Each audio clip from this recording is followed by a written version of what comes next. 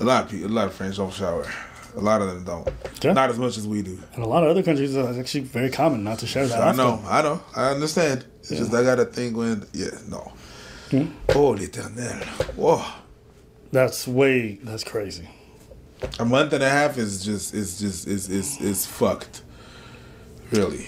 But I don't know. I also like showering. So to me, it's actually enjoyable to get underneath the water and just have it run. So I don't really get it.